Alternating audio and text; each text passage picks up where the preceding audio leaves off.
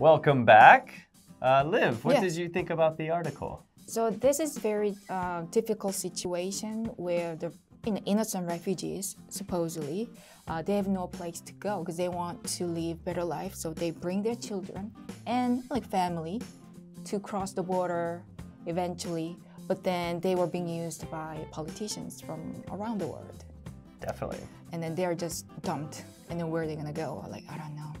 Yeah, they don't really have any control. Maybe they fall for some of the fraudulent brokers that promise them visas, promise them a place to go, but they don't deliver that.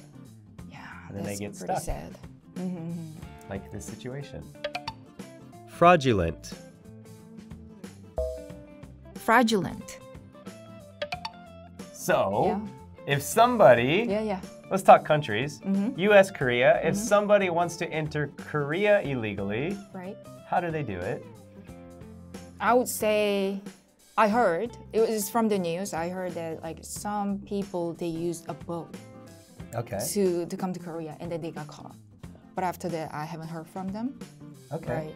So, because Korea was surrounded by 3 waters, so maybe sort of easiest way, I would say using a boat, not swimming. We have land borders in the US with Canada and Mexico, but I think most people fly because it's easier. The southern border is all desert, so it's not easy to cross. There's nothing there. It's very dangerous actually.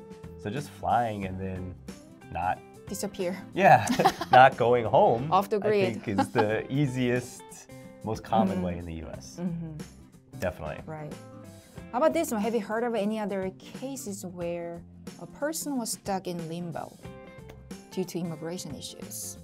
Oh yeah.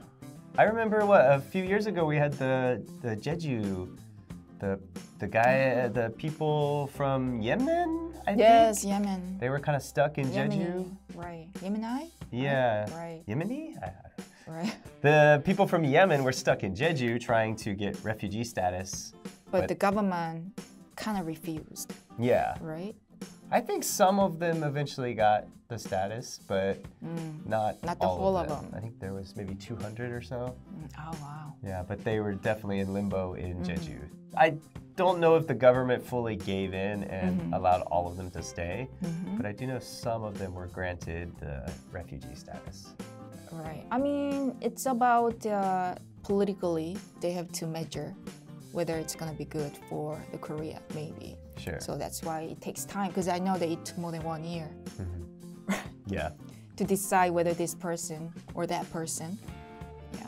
It's a little bit different than we've got the recent Afghan refugees to Korea. Different story. Yeah, because the government is kind of sanctioning them and taking care of them and getting them ready for life in Korea. Right.